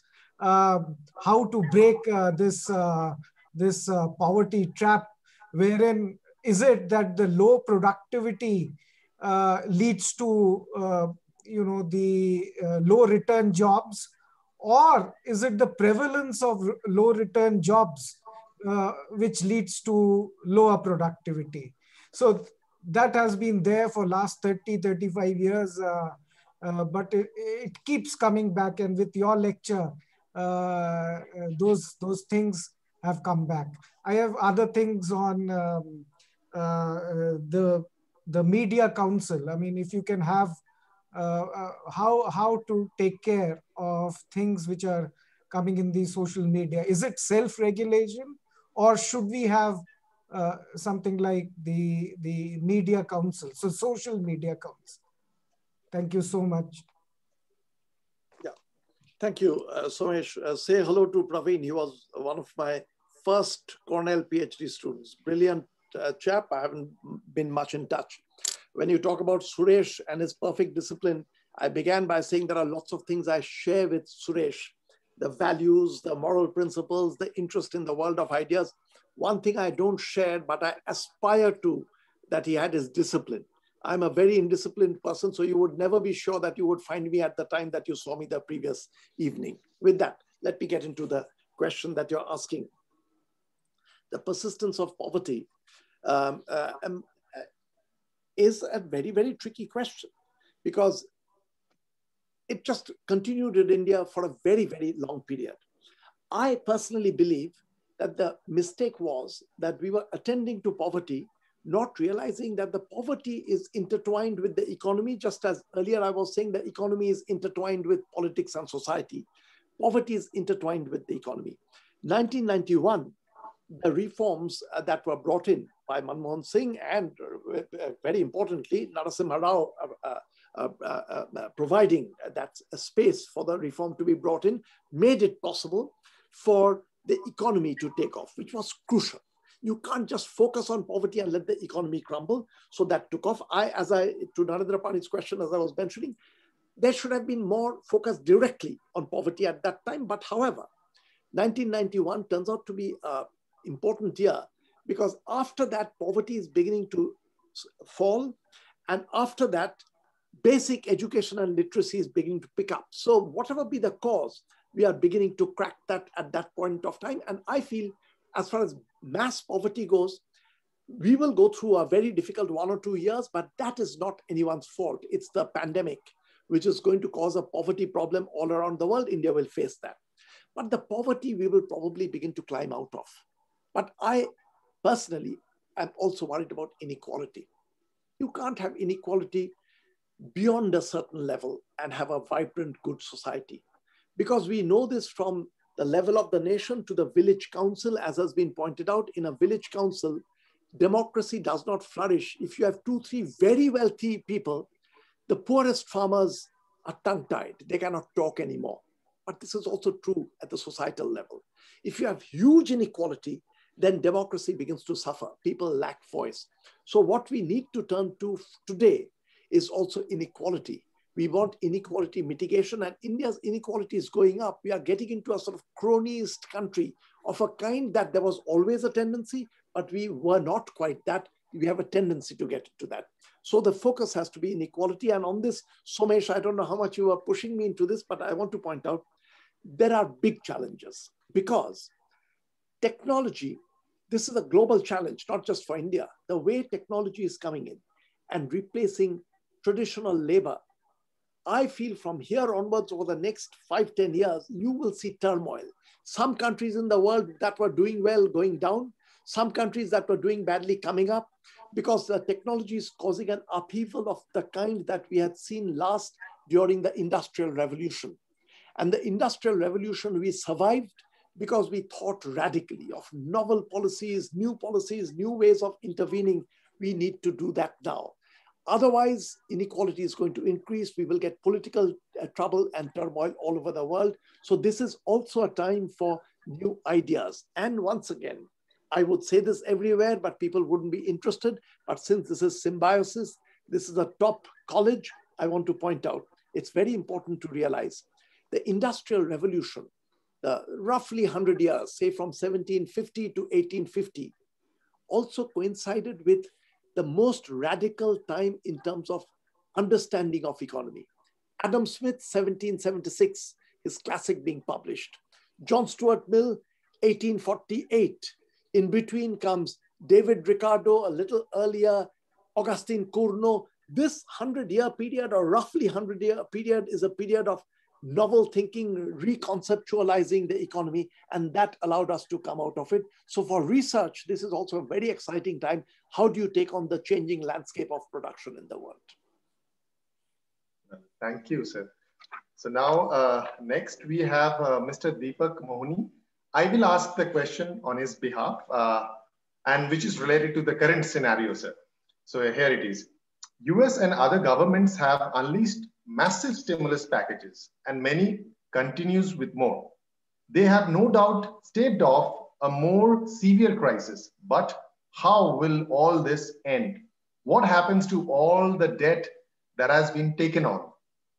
If the stimulus results in the economic boom rather than a mere recovery, could such packages become the new normal even without a crisis? Thank you. What's your name? Just curiosity. So this question was asked by Mr. Deepak Mohani. Okay. Yeah, Deepak Mohani. So very good question.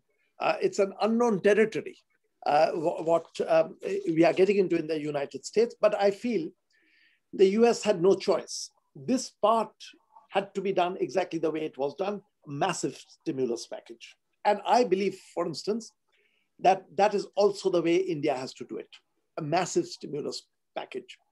If you need, you borrow money, you print money, go for the massive stimulus package. But, and that is a big but, what you do later on is very important, because you can't keep this up. What you're saying is, will this become normal practice? That can't happen. You can't keep up a stimulus package like this for too long. You will spark off inflation and other things. So you right now, the economic suffering in the United States, we are getting data. At the bottom segment of the population, it is very bad. And in developing countries, wherever data is coming from, the poor people are suffering in a big way. And the biggest suffering, I should point out, is not the farming community and the rural areas. It's the small businesses.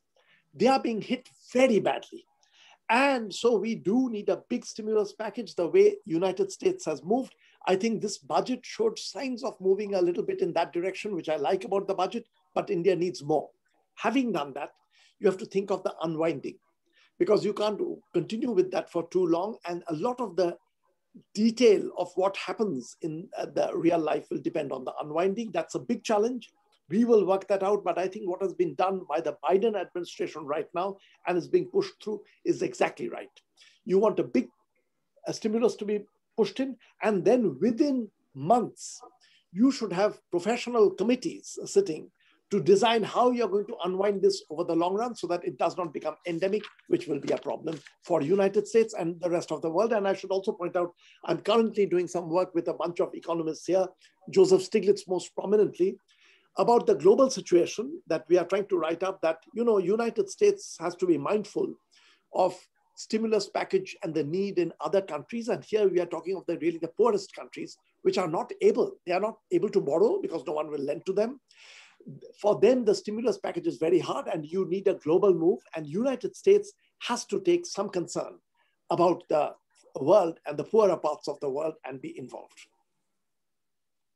Well, thank you, sir. Now we will again move on to ask from our student, Amanpreet Gala. Can you please unmute yourself and ask your question? He's from first year masters. Thank you, sir. Greetings, Professor, and thank you for your insights through this lecture. Professor, so through the years, the government and the system of governance has been blamed for inefficiency in India. I would like to know your opinion on this statement, whether citizens should equally be blamed. We are kind of like an enabler in some sense for the inefficiencies when we choose the short way out of the red tapeism instead of fighting it, for example. So how can we reduce this deadweight loss due to this in the system? Thank you. Amanpreet, you know, at one level, yes, it is our collective problem. But even if it is the citizens responsible, that becomes a scientifically useless thing. If I know that it's a problem of all of us, yes, it's a problem. What do we do? We can't just change over everyone. So even if that is so, you want to locate the main responsibilities. And so I do put a lot of this responsibility on the government. That, yes, at one level, it's a collective thing. It's a part of our psychology, the way we behave. And we should, of course, continue to do behavioral economics and teach ordinary people that honesty, integrity, these things are good. Not, first of all, they're morally good. We should all do that. Inclusiveness. For me, the biggest thing is human beings are human beings, no matter who they are, and we must treat them equally. All these things we should teach people. But over and above that, the government has a responsibility, a direct responsibility. And that is true for these things. And it is also true for this important thing of inefficiency that you're talking about. The government has to take a lead on that. I was doing one thing which was quite interesting. This is a piece of history, not really relevant now. When I was in the government of India, the Indian bureaucracy would always trouble me. And I had used an analogy. The Indian bureaucracy is like getting a group of ace drivers, some of the world's best drivers, and getting them locked in a traffic jam. You will never discover their driving ability. The Indian bureaucracy itself was locked in a traffic jam. And my thought that time was India has inherited the bureaucratic structure from Britain. It is from the colonial times that our bureaucracy has been inherited.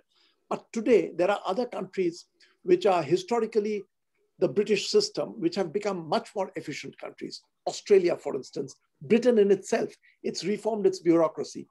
I was meeting the ambassadors of all these countries when I was in government, trying to see with the same historical inheritance, what is it that Australia had changed, that the Australian government had become much more efficient? I feel you need detailed work of that kind. The first steps that were taken in the ease of doing business in India recently, I think were the right steps. You want to ease up doing business. But there were so many implementation faults after that, that I just feel that we are not bringing in the best talents into government. And whenever you're bringing in best talents, those are free-floating human beings. They will make critical remarks. And it should be our sign of our self-confidence that we should be able to take that criticism. So it's in that spirit that we have to approach this very, very important problem that you're talking about. Well, thank you, sir. Next, we have Gautam Prakash, sir. So if you can quickly unmute and ask your question. Yeah. Good evening, sir. Great lecture by you. Thank you so much. Sir, my question is on the issue of reforms going forward. So many people who write on these issues, they opine that going forward, the reforms which we will have to go for, those are going to be very, very difficult, and they are likely to meet a lot of resistance. So my request to you is, could you throw some light on what these reforms are going to be and what will be the likely sources of resistance? Thank you, sir. This is the kind of thing, Gautam, where I'll take, of course, much more time. I'll have to be in a locked room, think through, make a plan of the reforms ahead, but I can just give you the sort of broad outlines of the way I think India ought to go. As I've said, my own instinct is always that in everyday matters, you don't want a big government. You want government to be relatively lean and non-interfering. As soon as you get the government giving permission for everything, those permissions always go to the few big players who are very close to the government. They will corner all the permissions, and you will end up actually in a worse economy, which is a completely globally controlled economy. So that is not the way to go. But what you do want a redistributive economy. You can't tolerate the level of inequality that is happening in India, which is beginning to be reminiscent of the worst economies in the world, where a few people are becoming phenomenally rich and the bottom end is remaining completely flat, and that problem has got worse. There are Oxfam reports. Thomas Piketty has written about it over the last 5-6 years. That's going worse. And there's one particular data I should point to, which is not being talked about enough, but we should all be aware of. This is very critical data, but it is hard data, and we must not look away from it. Malnutrition. NFHS, which does some of the best studies, a few months ago, put out data for 22 Indian states and union territories. So it's not an all India data, but it is 22 states. For the first time over the last 5-year period from 2015 to 2019, malnutrition has increased slightly. So the height of children, height for age for children below the age of 5 years has gone down, which is very rare. A developing country, usually malnutrition keeps improving, and malnutrition is not something that any of us or even the lower middle class people will suffer. Malnutrition is something which the poorest segment suffers. So that part of India is clearly doing worse, even if people are going above the poverty line. They are so close to the poverty line that malnutrition has increased, and that's extremely worrying. So I would put a lot of attention on that, that you want India to be a country where the business is spread across lots of producers, lots of entrepreneurs, and you're doing things about inequality. The other thing that I would stress, and once again, that is something that this government has not done well enough at all, scientific education. Scientific education is extremely important, but as soon as you're making room for scientific education, you're creating a vibrant sector at the top, which will be a critical free speech sector. But so what? We should be strong enough to be able to take that free speech area. For that, I would, for instance, which I said earlier, India's higher education was the early strength, which gave India a global stature of a kind, which is very rare for a developing country. So I would go back and put in a lot of effort into higher education. And free media. You want media to be free and diverse. And it is at one level the government's responsibility to push for that. Even critical media, you want to make that free because ideas come from that. You don't like the criticism, but in that criticism, you pick up an idea that, yes, this is going wrong. Like, for instance, the malnutrition that I point out, there should be free discussion of that. Why is India from 2015 to 2019, not in all the 22 states and union territories, but in 13 of them, malnutrition has gone up, which is a surprising development. These things, with higher education being vibrant, you will have open discussion. And if you're open discussion, if you allow with confidence, you will use that to reform policy. So broadly in this domain is where I would develop a package for India to move ahead. Fantastic idea, sir. Now from here, we'll move on to Professor Ishita Ghosh. Could you please unmute yourself and ask the question? Kindly unmute.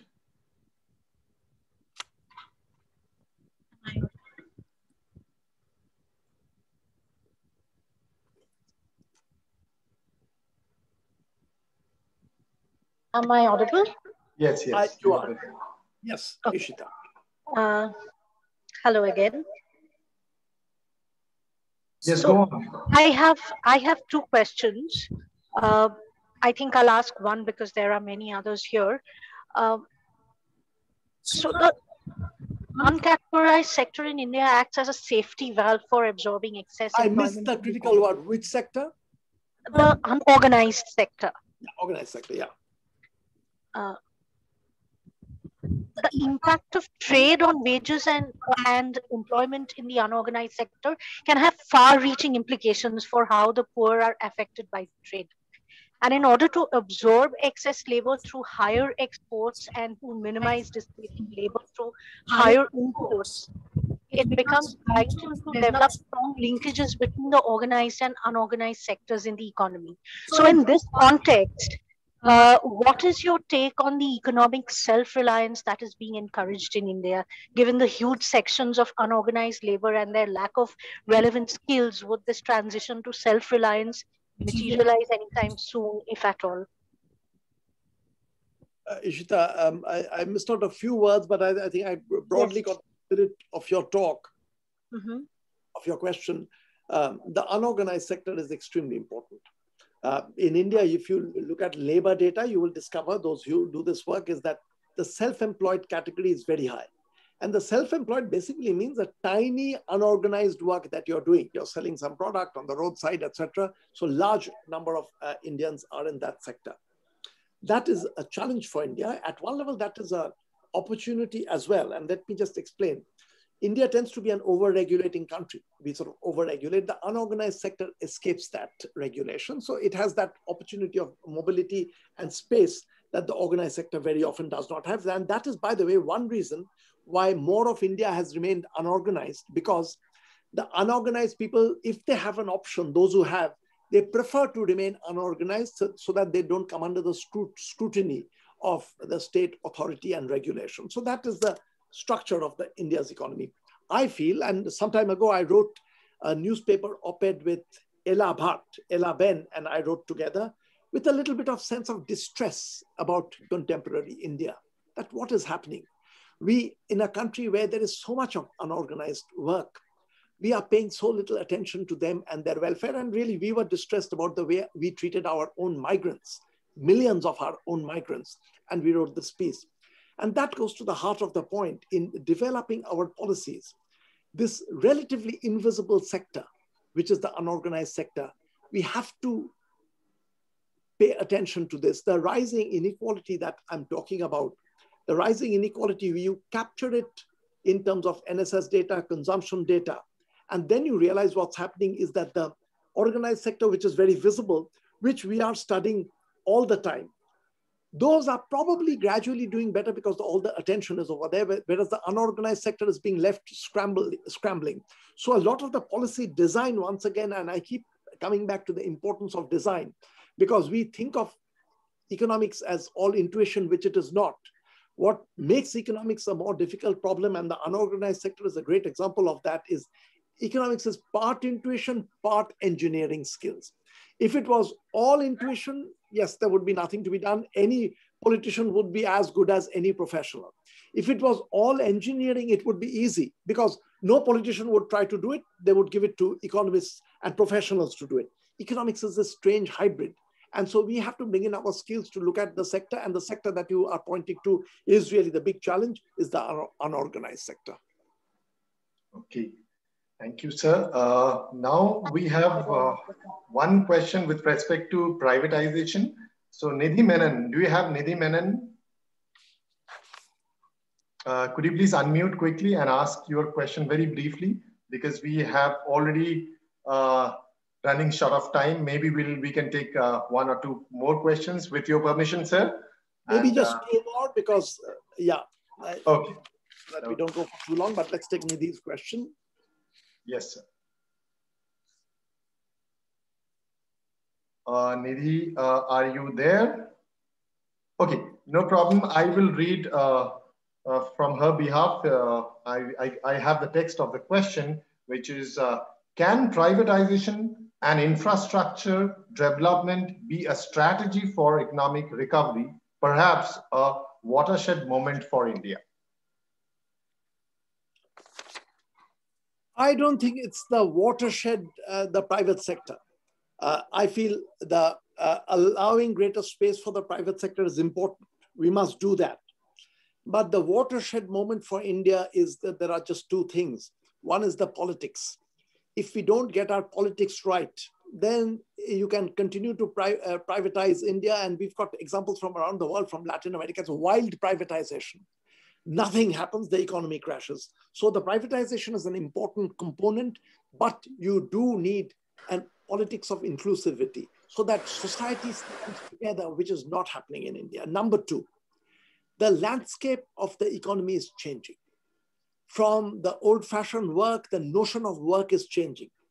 Countries that produce a labor force that is ready for this completely new work, where a lot of the traditional unskilled work is going to be taken away from us by machines. And bulk of the work is going to be creative work, which machines can't quickly take away from us, and we will have to do. Unless we change our education system towards that, we will not be in the forefront. So the privatization is important, but not a watershed change. The watershed changes is the politics. The watershed change is the change for technology and design as to how we relate to that. Okay.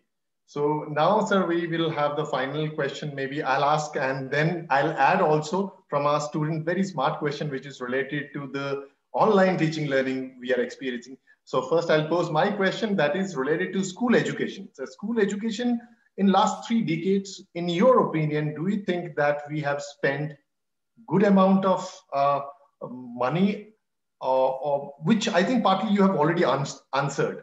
Now, is the spending is efficient, even if it is not good?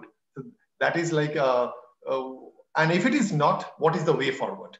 So that is one part of my question. And then I'll also invite our student, bachelor student, Rahul Batra, after that, to pose the final questions.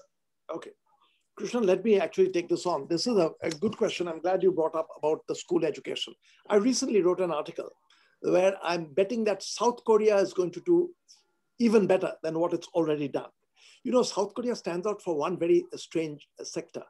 Some of the richest people in South Korea are school teachers. That market has become a very vibrant market, with the consequence that some of the most brilliant minds are being drawn into school teaching. Now, I'm not talking about the wealth and money of the school teachers, but to be able to draw the best talents into school teaching is very important. And I feel that this is one area where there is systematic market failure that takes place. So you need a little bit of government action to attract the best teachers into school. The reason is, school teacher, if I'm paying, I'm thinking of my future. I'm paying for my children. I'm thinking of my children's future. And so I'm willing to pay a fair amount, struggle in other ways, but pay for good school teaching. But if my child gets well educated, my grandchildren will be better educated, and their grandchildren and children will be better educated. So once you get a well-educated person, that effect cascades down for many generations. Those future children are not able to pay money to get for the education of their great-great-grandfather because they don't exist. So this is an area where there is a market failure. If you can correct that market failure by attracting the best talents into school teaching, you will get benefits running over the next 50 years because it's a multi-generational effect. There's research done by very good scholars, my friend Joseph Zira and Galore. They've done wonderful research. Abhijit Banerjee has done very good research, theoretical research. And we have empirical studies, and South Korea stands as an example for that. I feel the value of the teacher is much greater than what the market gives because the value cascades down to future generations, and we want to bring in the best talents into that. And school teaching, even more important than college teaching, because that's the foundation. And so, yes, the short answer is there should be a huge effort in that. Thank you very much, sir. And you have given some inputs, and I'll definitely read your article also. Now, here we would like to invite our student, bachelor student, Rahul Batra, to come forward and ask his question, which is related to the recent online teaching. Hi, sir. Rahul here. So my question basically comes down to the fact that when the National Education Policy was released last year, if I'm not wrong, it doesn't have any indication towards online learning or how they're going to bridge the gap for people who can't really afford online learning, right? And all of us know education policies take years and years for them to amend it and take action on it, right? So what kind of policy would you be thinking or would you suggest to the government that can be implemented to bridge this gap for people who can't really afford online learning? Because we've seen articles where parents have committed suicide because they couldn't afford gadgets for their children so that they can learn effectively. Rahul, you know, I haven't studied the education policy well enough to be able to comment about that, but I can generally tell you that online learning for a country like India is both a source of hope and despair. The hope part first is, at one level, if we can get people onto online learning, then people sitting in remote areas, tribal areas far away, where good teachers are not going to go there to teach. If we can have the teachers sitting in Pune and lecturing to them sitting in a tribal area, but you have little assistants, like you have teaching assistants over there in the local village who then help them, you will be able to bring the children sitting in faraway places in contact with the best teachers sitting in urban centers. So online teaching gives us scope for that. And the training that we have got, thanks to the period of the pandemic over the last 1 year, not that I would wish that on anyone, this kind of a pandemic to learn, but we have learned. Online teaching, that's the scope. But if there are people who don't even have the basic amenities and equipment, as you're pointing out, to get that hookup, then the disparity is going to grow. The ones who don't have that hookup are going to be left completely floundering in society, whereas the segment that is getting a hookup is going to get better education, is going to grow up. So that is the risk, but there is also scope. And it's through this that we have to steer this. Once again, for this, you need professional design. And I'm harping on this because I think there's a great deficiency of that in India. Well, thank you very much, sir, for this brief and very interesting answer to Rahul's question. That brings to the end of Q&A session. It's 9:28. And now I would like to request our professor, Dr. Ishita Ghosh, to deliver vote of thanks. Professor Ishita, can you please? Thank you, KK. I think I'm audible better this time. Yes, you are very much audible. Okay. So let me begin by saying how enthralling this was. And Professor Basu, I think I've been cured of my pandemic blues in these couple of hours. You have set me straight for the next 1 year. I am going to take in anything that the pandemic brings over now. Uh, uh, I really want to put on record the kind of wide-ranging insights from all kinds of disciplines that you brought in together today. You have woven them, logically connecting them, and you've brought in the references so beautifully that it was an absolute delight. And thank you so much for ending on the note that although we are going to look at the survival of the fittest, and that there are going to be policies that want to maximize, that want to optimize, in the end, it is only universal brotherhood and ethics and morals and a humane approach that is going to make this world sustainable. In that same note, I want to mention that the Symbiosis International University's motto is the world as one family. And I think your ending comment, your ending note was beautifully echoed in what we believe in. Not only that, this is the 50th year of the Symbiosis family, and it has been a wonderful experience. I think it has culminated into this wonderful moment, given all the celebrations that we have been living in the since the beginning of the 50th year. And we are very grateful that you accepted this invite, and we learned so many different things. Thank you so much. We are very grateful for this opportunity. I would also like to thank Mrs. Tendulkar, Ms. Sai Sapre, Professor Deb Kushum Das, because he has given us unwavering support in getting this entire event organized. And of course, our professor and dean of the Faculty of Humanities and Social Sciences, Dr. Jyoti Chandiramani, for thinking of this event, for thinking of bringing in Professor Basu, and for making all this happen. Thank you, KK. Thank you, Niharika. Thank you, Shilpi, Shalmali, Janardhan, all the supporting staff, all the students, alumni, colleagues, and other participants who are here today.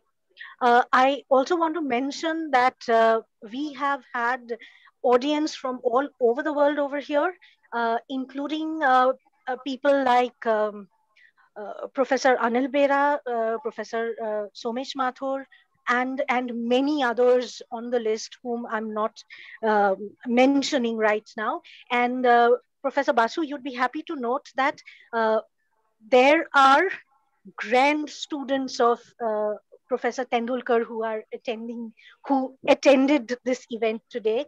So I think it's a very beautiful moment. Thank you, everybody. Ishita, Jyoti, thank you very much. I didn't know of your motto that will ring in my head, the world as one family. It's a lovely one. Yes. Thank you.